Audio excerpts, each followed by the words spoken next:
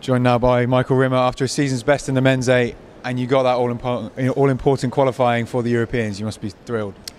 Yeah, definitely. I think tinge of a little bit of disappointment for Mukhtar. He's only 600 outside it, so that was tough. You know, training partners, we lived together in Loughborough, so it's tough seeing.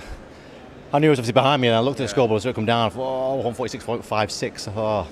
And he looked inconsolable, to be honest. So it's tough. I mean, he came through, but I think he was pretty upset. But yeah. You know, I'm so close. It's the way it goes. We're going to be on the wrong side of it sometimes, right side of it others. So, fortunate for me, on the right side.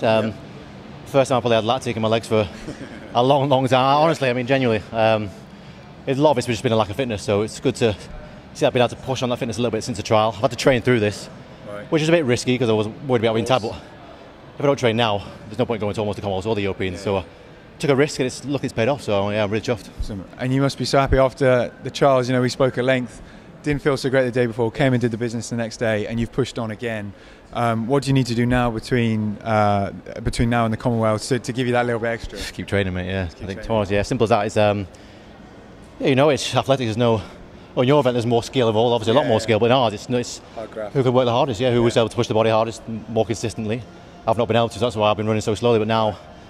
You're able to do the work. I've just sort of gone for it. Put a lot of days back to back, which I've never done before, but I've had to. I'm sort of having to risk it. You know, the chances of breaking down are higher.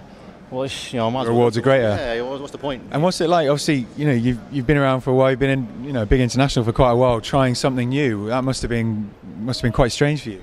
Yeah, a little bit. But I think that's what keeps it interesting. Yeah, keeps you going. Yeah, I think things have got to be exciting. Otherwise, you just stagnate, don't you? So you want to keep pushing on. You want to keep developing. That's one thing that's kept me motivated this year, really. Okay, well, thanks a lot for speaking to us, and best of luck at both championships, both the Europeans and the Commonwealths. Cheers.